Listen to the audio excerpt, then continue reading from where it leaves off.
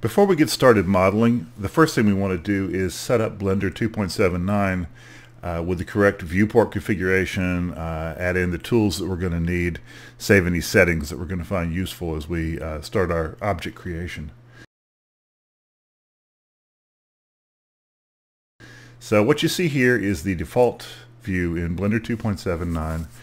By the way, I understand that 2.80 is in beta now. It looks really promising. They've made a lot of big changes to the UI, and I think it's going to be a fantastic tool for scenery creation. But at the moment, it's still in beta, so it's still a bit unstable. It lacks the support for the exporting tools that we're going to use for flight sims, and it's just generally not quite ready for prime time yet. So everything I show in this initial set of videos is going to be in 2.79. So before we get started, the first thing we need to do is get rid of these default objects. It comes by default with a cube, a camera, and a light. We're going to just select each of those and get rid of them. Try to clean off our workspace here. Most of this is not really necessary if you do modeling for scenery. The other thing is that the animation timeline window is open at the bottom here.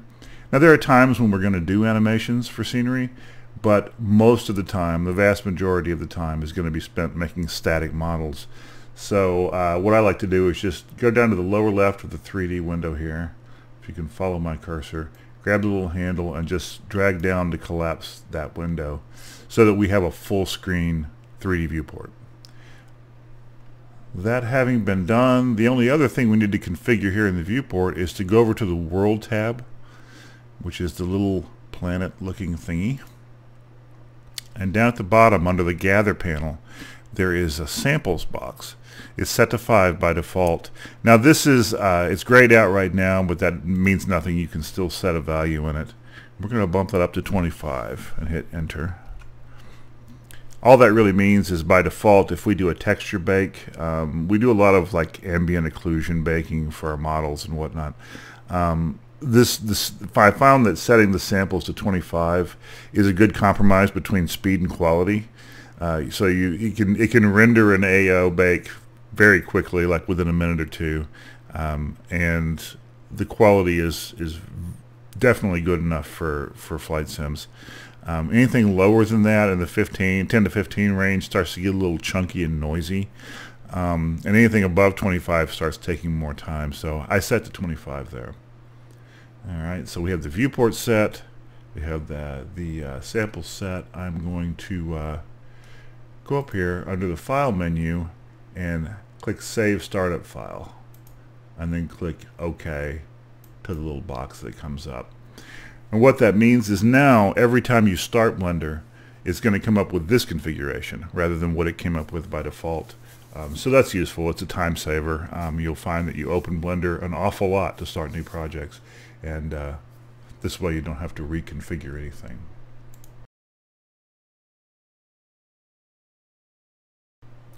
So the next thing we need to do after that is enable some of the included add-ons that are very useful for what we're going to do, but which, although they ship with Blender, are not enabled by default.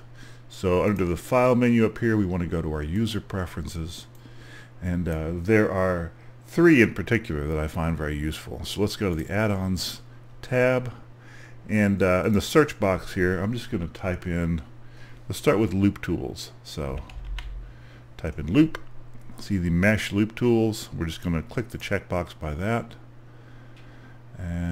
And then we want to enable the Boolean tools or Bool tools. So BOOL should bring that up. Click checkbox by Bool tool.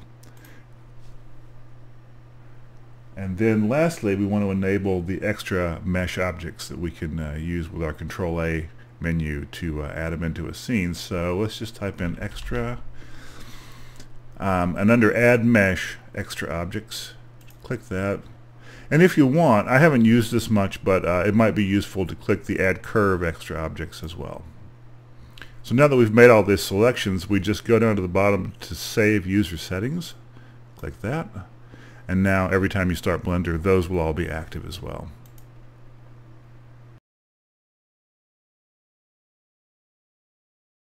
The final bit of setup we need to do is to set up our X-Plane and our FSX P3D exporters for Blender.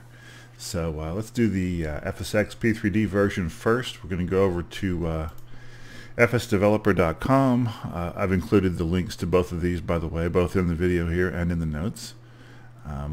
For this one, we're going to go to the Blender to FSX P3D thread.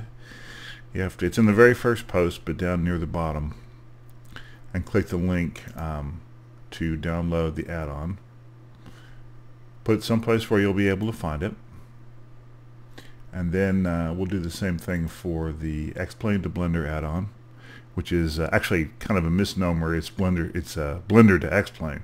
There is not a stable importer that will let you bring X-Plane OBJs over into Blender.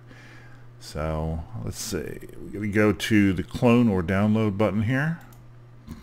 Click download zip, do the same thing, save it someplace where you can find it, and then go back over into Blender.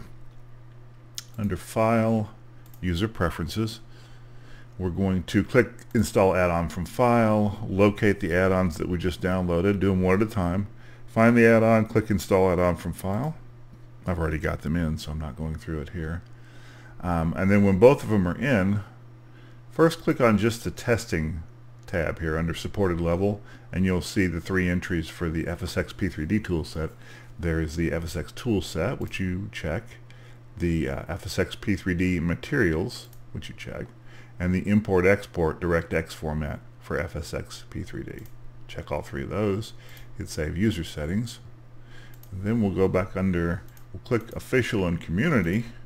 Have to shift-click on those, and choose X-Plane. And there's the import-export X-Plane entry. Same thing. Select that, and Save User Settings. And now you'll have several things in the interface that show you've installed it properly. On the left-hand side here, under the T menu, you'll have a new tab for Blender to FSX P3D. We'll go into how to use these once we get started exporting. But if you see all these entries, then you've got that set up correctly. And then over here under the Layers menu, you should have an X-Plane tab now.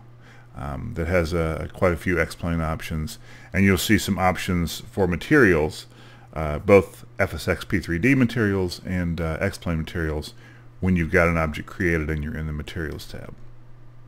Anyway, that's essentially what we need to do to get started. So if you've gotten your default scene set up, your workspace set up, you've enabled your default tools that are not switched on by default, and you've installed and configured your importer-exporter modules, then you're ready to dive into modeling.